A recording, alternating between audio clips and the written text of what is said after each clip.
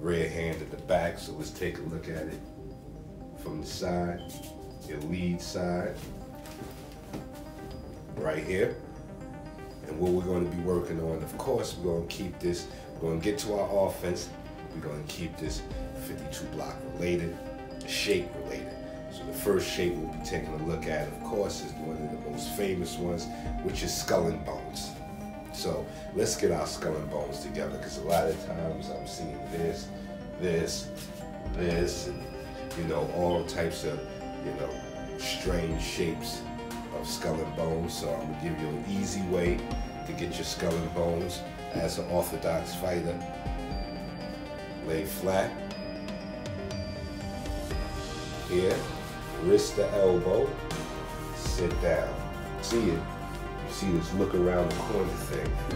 It's like the man looking around the corner. So what you don't want your skull and bones doing is obstructing your view to where you can't see what's happening.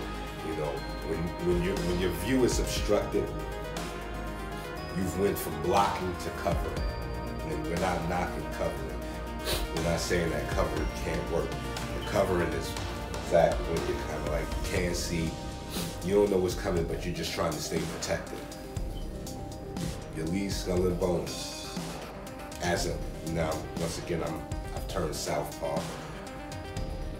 The lead hand lays down, rear hand, wrist to elbow, slam.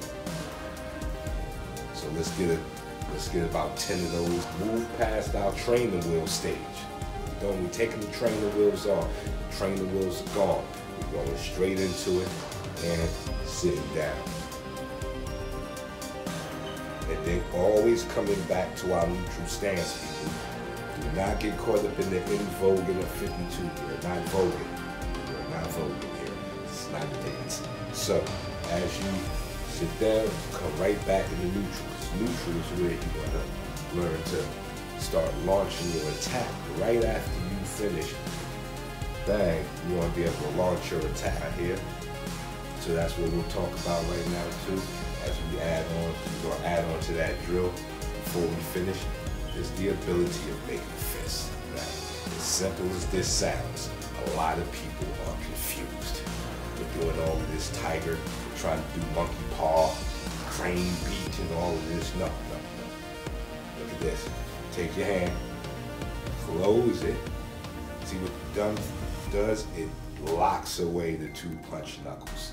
So comfortable with it, put a little hot sauce on it. You put a little sauce on it. 3, 2, 1. One more now. Let's get this work. Let's see our finished product. Before we come back to our neutral stance, one hand up, one arm going for the punch.